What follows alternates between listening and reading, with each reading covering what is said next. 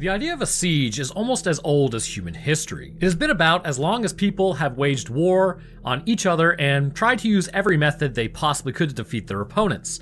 The general idea is that it's always the same. Keep your enemies secured inside of their town or city, block all the exits, and then wait them out. We can look at the siege of Leningrad in World War II, where over the course of about 2 years, more than 500,000 soldiers on each side in the freezing conditions and the brutal fighting before the Red Army prevailed.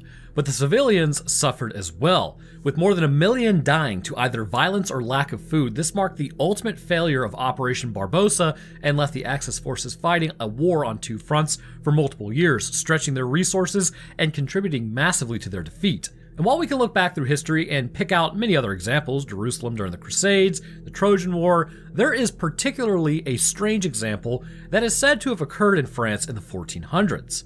What's odd about it is not how long it lasted, it isn't how many lives were lost. There wasn't some genius tactic or idea that managed to lift it, and there isn't going to be some hero that appears to rescue all the stricken civilians. It's the fact that the enemy, if the tales are to be believed, weren't human at all. This is the story of the Wolf Siege of Paris. France in the 1400s was, as many places in Europe were at the time, not an easy place for the average citizen to exist in. The seemingly endless cycles of unrest, war, hunger, and disease were ripping through with alarming regularity. Plague had swept through Paris in 1348 for the first time, and not for the last. It devastated the local population, killing many within their numbers, and it would return with alarming frequency over the years, each passing iteration going through the local population and striking them down, man, woman, or youngling. In addition, there was a war in the region. A civil war had erupted in 1407 known as the war I'm about to brutalize, the Armagnac-Burgundian War. That's probably right. And as with all campaigns waged by opposing factors, it was the local people that were just trying to live their lives that were caught in the middle. So how many people were living in Paris around this time? While the exact populations are difficult to track and verify with the same accuracy that we can nowadays, back in the 15th century, most contemporary sources agree that the population of Paris was around in the 1420s, probably going to be about 100,000 people, and had ballooned up to somewhere in the region of 150,000 by the end of the century in 1500. Given that today's events take place in 1450, we'll assume that they were somewhere between these two population numbers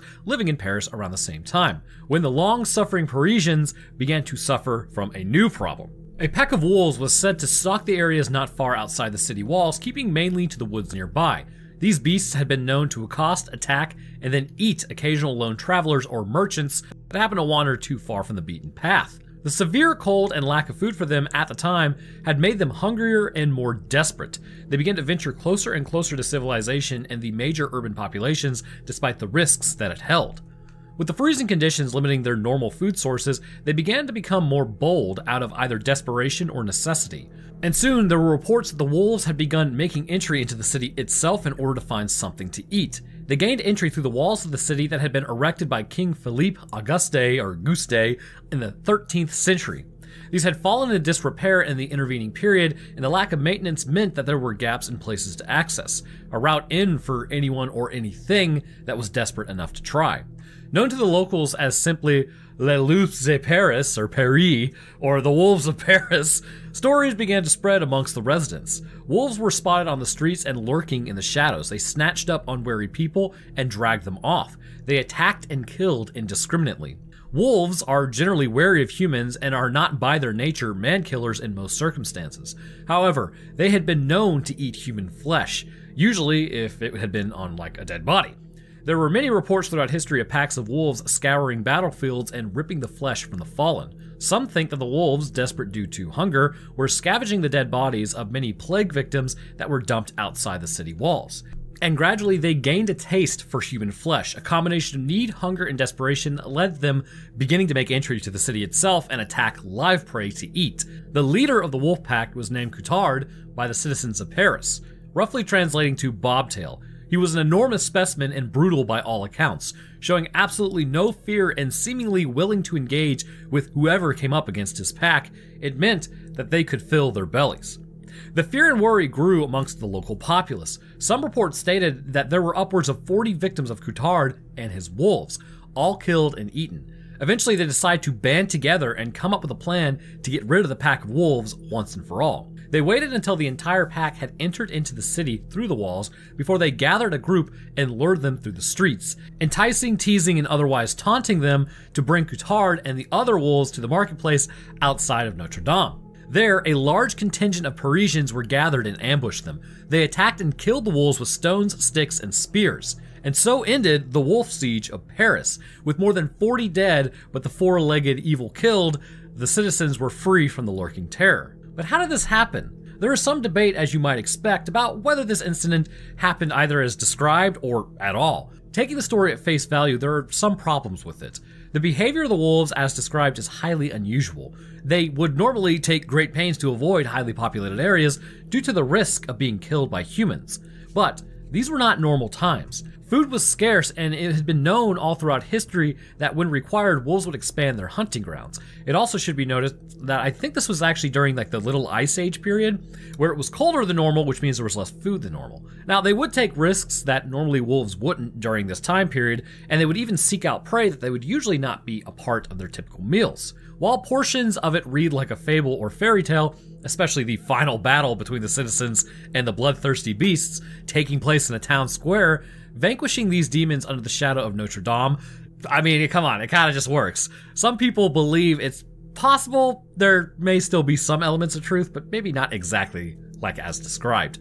If nothing else, the story has survived relatively unchanged for 6 centuries, and with very few notable embellishments or changes. There's even a plaque in Paris to this day that stands as the supposed location of the standoff and tells the story. And it would be far from the first instance of wild animals attacking humans. As recent as World War II, there was a pitched battle ongoing between German and Russian forces that was unrelenting, brutal, and devastating as they come. But the two sides were being harassed by wolves constantly in the local area. This became such a problem that the two opposing armies in open and current war with each other agreed an impromptu ceasefire. For a brief spell of time, the bloodshed and death paused on each side and took time to hunt and kill these wolves, ridding themselves of the ongoing hassle. They soon went straight back to killing one another, but it's interesting to see that even during a modern war, armies equipped with the latest and life-taking technology can be forced to take a break with each other and deal with the brutality of Mother Nature. A more relevant example would also be the so-called beast or Beast of Gévaudan. I actually cover this one, so if you're interested in it, you can go take a look. It's on this channel. But this was either a single animal or several that was wreaking havoc over the course of 3 years in Gévaudan region of France, starting in 1764. I also did another video on this, except this is on my main channel, called Were, which is basically about a werewolf. So go check out Roanoke Gaming if you want to see that. But while there was never any definitive confirmation of what this beast was, many of the sightings and reports from witnesses compared it to very closely like it was a wolf. In fact, the very description of the encounter with describing it was like a wolf, yet not a wolf. Honestly, I think it was like a very young lion, but that's just me. And its behavior was bold as Coutard, if not even more so. It would attack and kill either people that were alone or pairs of young offspring, usually killing and eating what was left. Despite being wounded and fought off many times, it persisted and reappeared in various places around the region. An official huntsman was sent out by the monarch at the time to deal with the beast, and although he took down a very large wolf, the killings continued.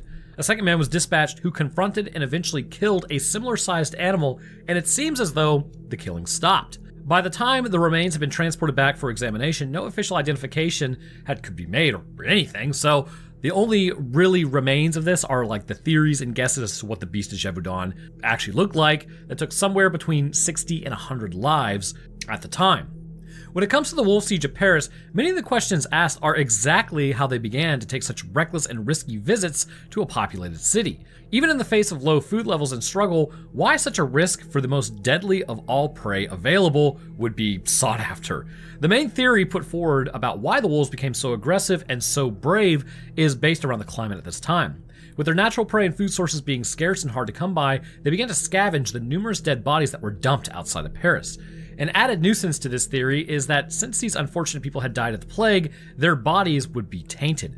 Was it possible that multiple generations of wolves not only acquired a taste for human meat, but also ingested some of the lingering bacteria from the rotting corpses and began to develop side effects from them? Ones that lowered their inhibitions and robbed them of their sense of self-preservation, and ones that made them willing to basically risk it all to get more of the most dangerous of all food. Others would have us believe that the fable or fairy tale aspects, and how they are to it, are nothing more than proof of what it is. It's nothing but just a made-up or embellished story. One that brought people together with the fear and horror of what they were hearing and raised them up with the triumph defeat of an enemy at the end. It can't be denied that there are parts of the story that are a little too hard to believe, and there is something a little too cinematic about townsfolk all banding together and staging a last stand in such a historic location. But that alone doesn't prove that it didn't happen. The fact that the story has survived and the fact that it has been repeated in some ways over the intervening years should demonstrate that there is at least some merit to some aspect of it. There have been films made that are based around these sorts of ideas. While most immediately think of The Grey, where Liam Neeson is stalked by an enormous wolf in the desolate snow-covered backwoods of Alaska, there is a slightly more obscure film that mirrors it a lot closer. A French film named Les Loups de Paris, I'm not French, released in 2001, may be better known by its English name, The Brotherhood of the Wolf, set in the 18th century in France. It follows the tale of a mysterious and terrible beast that is terrorizing the area around Gévaudan and the efforts that they had to make to put this beast down. Looking into the details and the facts that remain about the Wolf Siege of Paris, it's easy to latch on to the lack of information. Sources survived, yes, but not in the same quantity or quality that would have for other events around this time or even before it. The green offspring of the last video I did. Some questions whether such an incident or ongoing outrage would have generated enough buzz to have reached the ears and pens of more mainstream and trusted historians or chroniclers. However, it's easy to forget that in the 15th century, it was entirely possible for people to be unaware of all but the largest happenings, even just a few towns over. And in the end, as callous as it all sounds, the loss of 40 citizens to wolf attacks may not have been significant enough to merit passing along. Merchants and other frequent travelers would doubtfully have known or warned each other about others, sort of like the dangers of lone traveling within the woods outside of Paris. But this wasn't really new information either. There were always risks, not only from aggressive wildlife, but from bandits and others that would rob them, so it's kind of known that this area was dangerous. In an era where scores of people were dying to plague at a rate that was nothing short of alarming, hamstringing the struggling local populace, would the loss of like 40 lives have ever really even registered on anybody's radar? Probably not. How many of them could just be absolutely confirmed to be wolves in the first place either? I mean, there was really dangerous people out there as well. There is every chance that those away from Paris were unaware of what was allegedly happening. Equally, there is a chance that once the story and the legend grew within the population, every person that went missing or failed to appear was simply assumed to have been taken and eaten by wolves. To look at it through the most critical lens possible, how accurate do we really think the number of 40 dead is likely to have been? And more importantly, what sort of proof do we have that this was, in fact, taken by Cottard and his roving band of bloodthirsty wolves? Ernest Thompson Seton wrote mainly about wolves in 1937 and includes a chapter on the infamous ringleader of the Wolf Siege of Paris. Here's how he describes him. This is a story of the great Cottard, the king wolf, the wolf that ruled all central France like a ferocious, despotic monarch. The wolf that drove 1,000 men in flight before him. The wolf that shut up all Paris in a state of a siege for 3 hard years of snow. The wolf that sent King Charles into Poltron, hiding behind his castle walls of stone. The wolf that every day devoured a man as a dog might maul his daily rationed bone. Cottard himself seemed to have achieved legendary status, a wolf described by most as almost impossibly large, brave, and also showing a lot of cruelty. It is possible to look at the whole situation and wonder how much has grown over the years as the story has retold. I mean, ask a fisherman about a fish.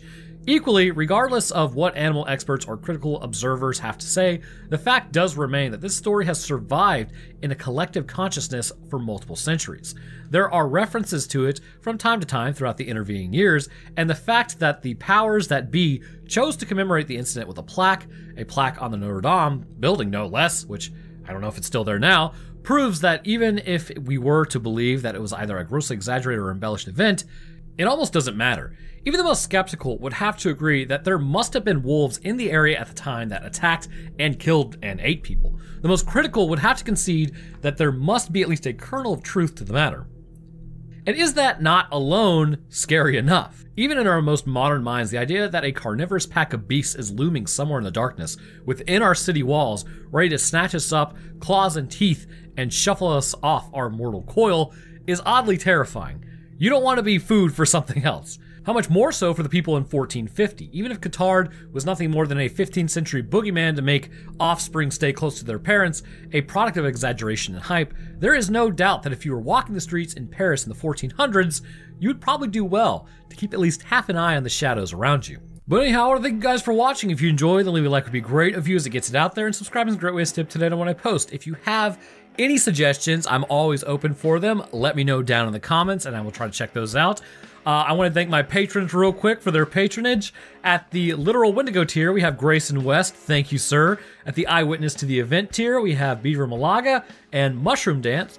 At the First-Hand Accounts tier, we have Cody Cherry Drake, Cannon Johnson, Fred Rush, Troy, Elise Alcorn at the Creator Stories tier, along with Keegan Eckensviller and Jamie Patterson, as well as June Pie, Samantha Johnson, Scott Preston, and the final girl on the left, as well as Sean Wilson. Yeah, stumbled through that. Anyways, it's the day after Thanksgiving. I'm stumbling a little bit. But thank you guys for listening. I hope you enjoyed, and I will see y'all in the next one.